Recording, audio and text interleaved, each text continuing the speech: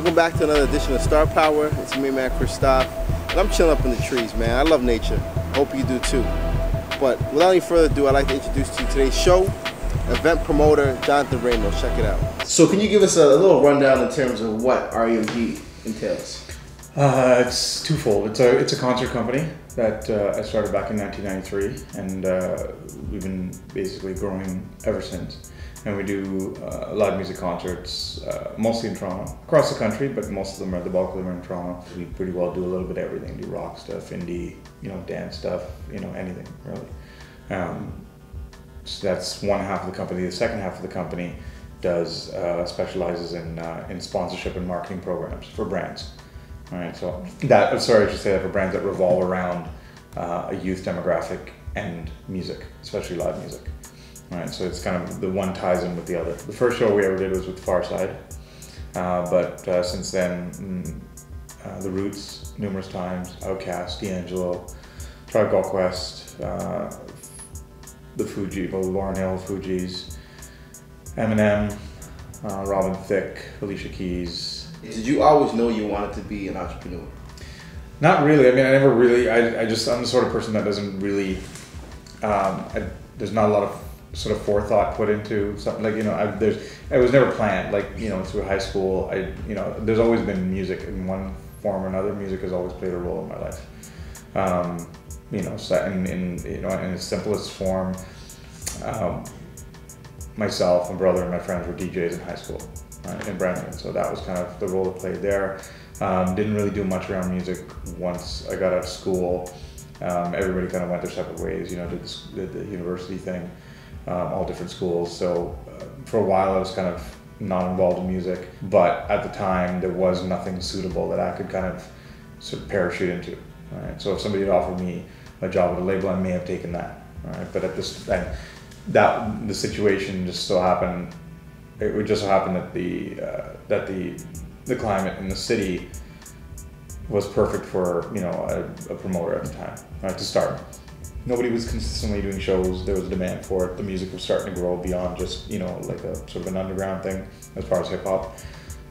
And I just kind of saw an opportunity and kind of started chasing it. So yeah, there was to answer your question, no, there wasn't a grand plan to be sort of an entrepreneur, but that's kind of where I found my my niche, my sort of comfort zone, if you will. So now, if you were to use 4 words to summarize your journey to date in regards to your success, what words would you incorporate within that?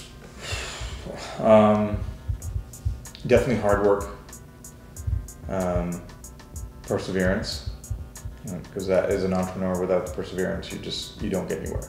You only get as much as you put in. You can't rely on other people to kind of take up the slack, and that's exactly what it is, right? So perseverance, hard work.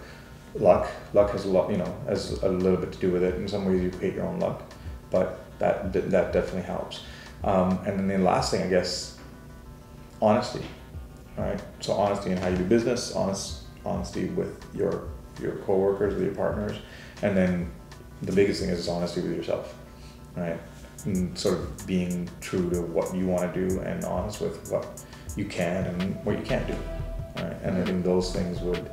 I'm sure there's more words, but if I were to say 4, those probably would be it. Okay, so were there any people that were instrumental or, leaders that you looked up in terms of helping you evolve into the industry? Yeah. And especially if you're an entrepreneur, I mean, in any case, forget about being an entrepreneur. If you're anybody, everybody relies on, no matter if you are, you're working the night shift at a warehouse, or you're, the foreman, or your president, or your head of sales, whatever.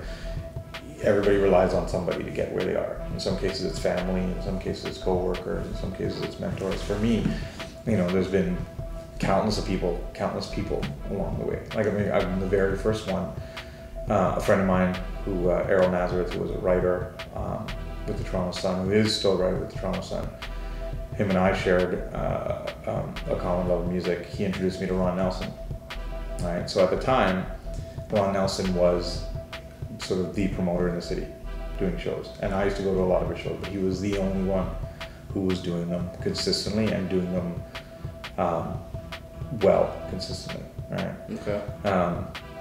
so I kind of got, and I would see how shows run before I even realized I wanted to do that. And when Ron decided he wanted to get out of that game, that's kind of when I decided, okay, you know what, if he gets out, there's like a hole in the market. So, you know, and Ron did actually give me some advice when I started out, right? He was great about that, right? He didn't have to do it, but he talked me through some stuff and kind of, you know, so I'll always respect him for that. And to this day, you know, I consider him a friend. For our viewers that want to sort of get, you know, a recipe for, you know, that they can take from you, that they can incorporate in their own success, is there any words of wisdom you can shed on them to lead them? I mean, it would be different for everybody. It depends on, you know, who you are and what it is you want to do. But it's you know, it's going back to what your earlier question. It's being honest with yourself and what you want to accomplish, but also it's doing it for the right reasons. Right? Especially in this business, because it's a very social business. It can be it could be glamorous, but that's, you know, the industry is littered with people that get into it for that reason, find out it's not as glamorous, or it actually takes hard work, and most of the work is unrewarded, and then just, you know, fall by the wayside or get out of it, right? Or lose a lot of money, or worse. So that's the main thing. It's like, if it's the music business you're getting into, you know, realize you're getting in, you got to do it, you got to grind, right? And you don't make real friends in this business, right? You make friends, but you don't make, you know, the real friendships are few and far between. And there's a lot more to it in terms of work than people realize, right? And the other thing is, in this industry, it's a long-term hustle. It's not like a quick thing. You might get a quick fix here once in a while, but you can't keep that up. All right. So if you know, my advice, I mean, to anybody, if you want to get into being an entrepreneur, if you want to get into it, do your research, have something to fall back on, whether it's an education, whether it's a day job, whether even it's a part-time job, whether it's savings. All right. I tell everybody, it's like, you know, if you think you can do it, and don't let anybody tell you otherwise. But be smart about it, right? And do it for the right reasons. So now, if anyone wants to specifically be a promoter and be in the music industry, is there any specific advice that you would recommend? I mean, again, there's so many variables, but it's knowing the music. Right? It comes down to exactly that, like knowing the music. So if you know the music, and you want to get into it for the right reasons, as opposed to, you know, I don't know, the shallower part of it, which is, you know, I want to hang with these people, I want to go to parties, I want to do this, do that kind of stuff. You can do it on the side or that kind of thing. But if you're going to be serious about it, do it because you love music and you have something that stands out. Either you have a business plan or a business model that's different from everybody else. If you have an artist, or you are an artist whose sound is different from somebody else, or you have a way of delivering or presenting that music that is different. Right? That's the thing. There's a lot of people out there. Like there's no real barriers to entry in the music business, right? Especially these days. Anybody can make music. Anybody can, you know, and half the time it's not really about the music, it's about the hype.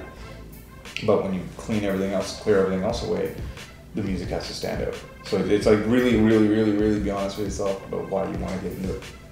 A lot of our viewers are the high school demographic. So is there any path, like in terms of schooling in regards to, you know, different applications that they could follow? I mean, when I started, there wasn't directly. You know, there was business courses and MBAs and things like that. But now, luckily, there are a couple of post-secondary music business schools. I think Trebas, I think they're still around, or the Harris Institute, and they actually have post-secondary courses that they teach that deal with different parts of the music industry, right? And whether you want to be a sound engineer, whether you want to be in marketing, whether you want to be a concert promoter, artist management, things like that. So they have those kinds of things. And then I know there's some schools that offer different variations of it. There are entrepreneurship programs, right? You get degrees in it, degree programs. But it's really, it's more about sort of understanding the business part of it, right? Because that's what you don't see. Like when you turn on the TV and you see videos, and or you go to a show and you see the concert, that's the part you don't see. And that's the kind of thing I learned the hard way.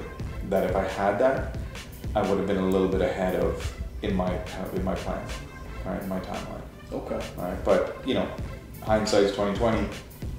At the time, it wasn't apparent to me, so I just kind of kept plodding along and kind of hoping for the best. Hit a couple pitfalls, along the way, but it's again learning, right? Yeah. It's it's not a crime to make a mistake, but it is to repeat it. I wouldn't say it's a crime, but that's kind of how you learn. Right? Knowing what not to do is as important as learning what to do. Welcome back. I hope you guys enjoyed the interview with Jonathan. Great words of wisdom. Thank you for your time, Jonathan. Tune in next week when we have Down with Webster. Your man Christoph signing out. Star Power.